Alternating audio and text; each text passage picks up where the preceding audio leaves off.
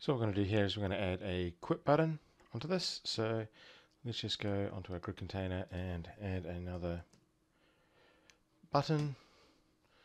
So it pops up down the bottom there. So we'll just have our quit game.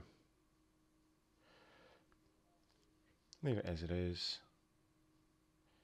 You know, we can go into our theme overrides. Maybe our 32. Maybe we want that aligned down the bottom. Save it. F6 just to test it. Okay, not working because we haven't actually added any signals onto it. So when the button's pressed, we're going to run some code on the main menu. And what we're going to do, get tree.quit. So let's test that. And our application quits. Nice, quick, easy way to get our application to quit.